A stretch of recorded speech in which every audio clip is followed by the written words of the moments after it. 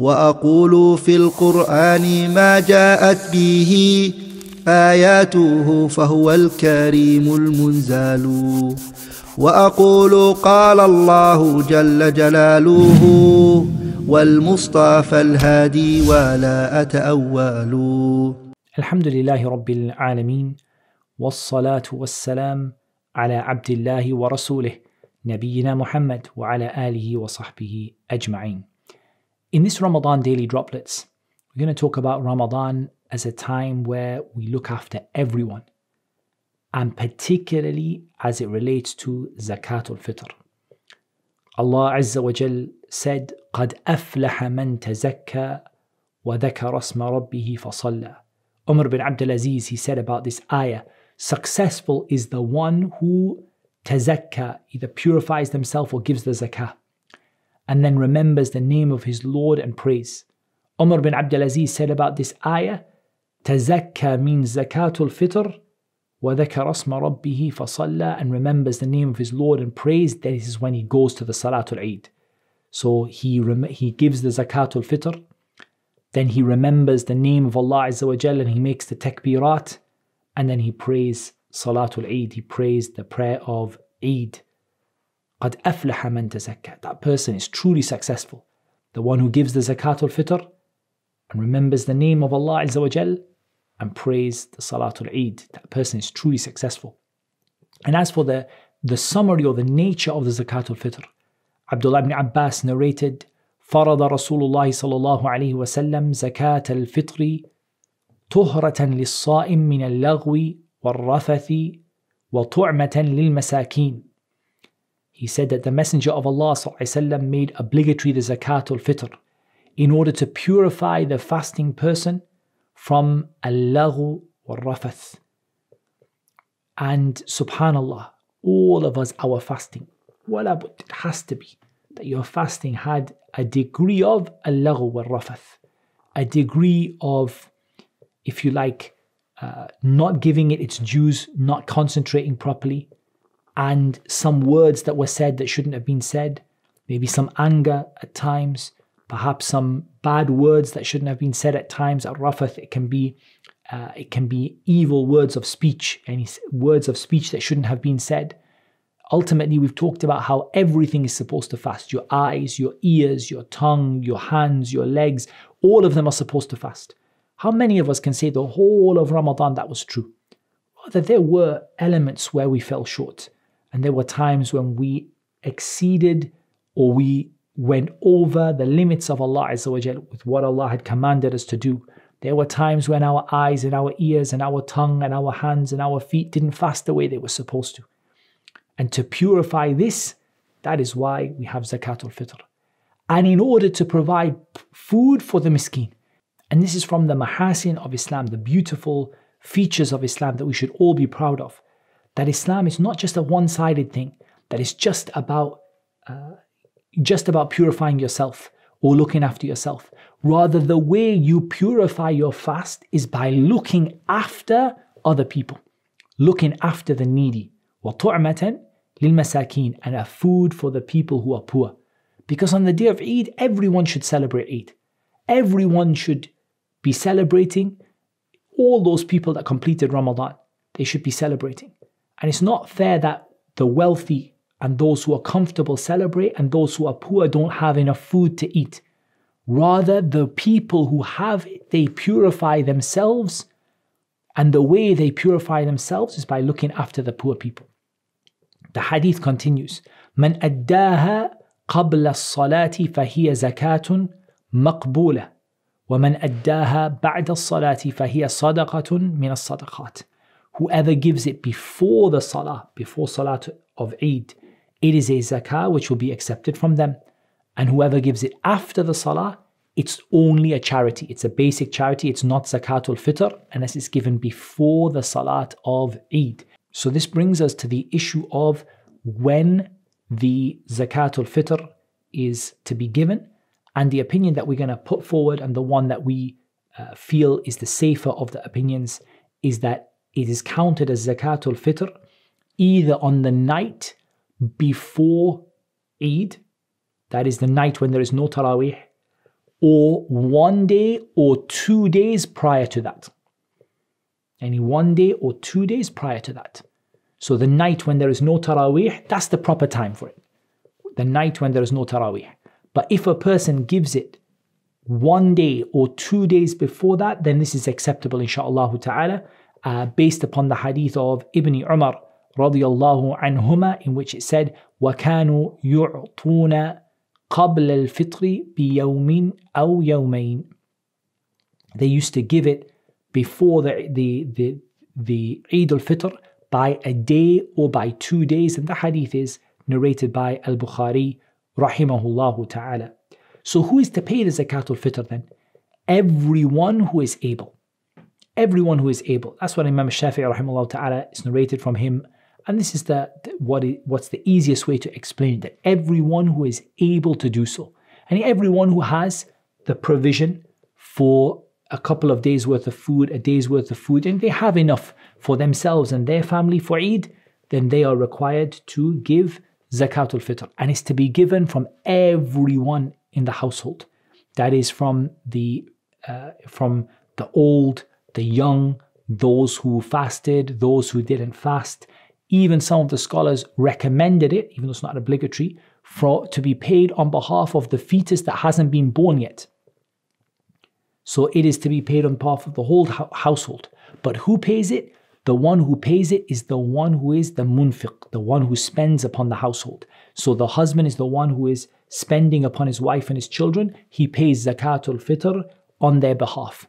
He pays it on their behalf. The one who typically spends upon you is the one who is responsible for paying zakat-ul-fitr on your behalf.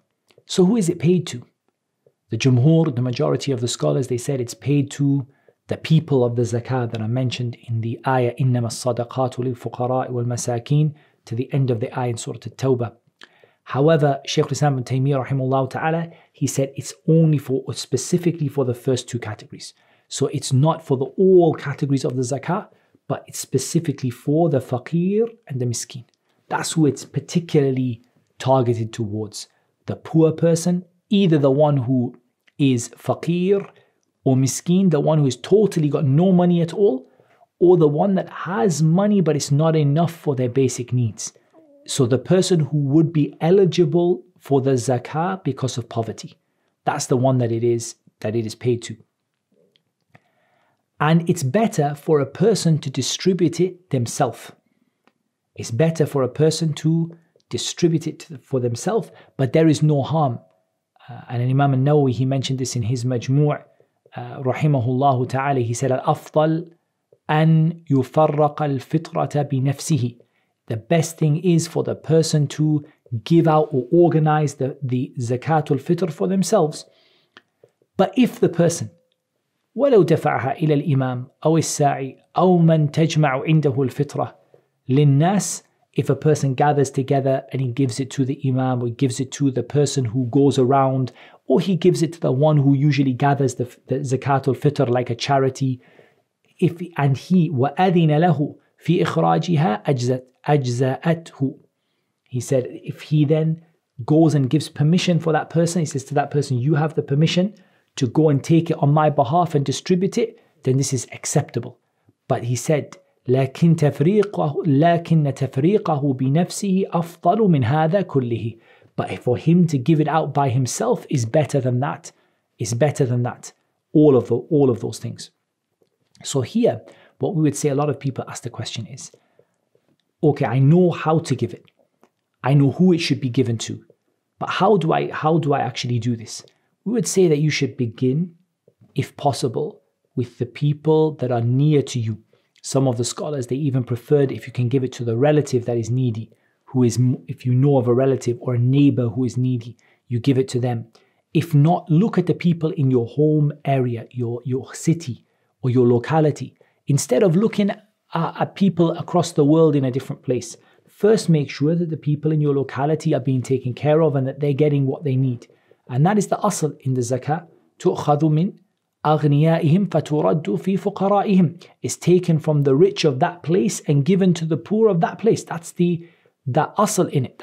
That's the basic principle in it. However, there is no harm in paying it abroad if it becomes difficult for a person, or the person can't find someone, or doesn't think they'll be able to find someone. But especially in these times that we're in right now, and especially with the difficulties that a lot of people are having, financial difficulties at this time, I believe that if you look around, you'll find people deserving of it. But if because of restrictions, you're limited and you're stuck in the house, you can't go out, for example, and you're struggling to find somebody who is needy, then if you give it to somebody like a charity or something like that, and you tell them to pay it on your behalf, there is no harm in that. But zakat-ul-fitr, and here's where we come to the next point.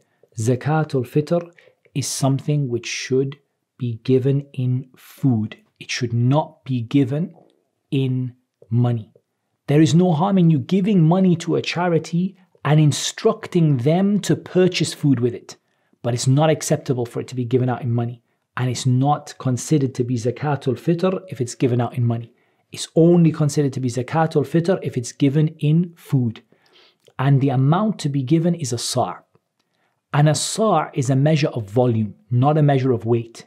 So where a lot of people go wrong in this is that they consider the sa' to be a measure of weight. It's not, it's a measure of volume. It's like a liter, like liters or milliliters. It's not a measure of weight.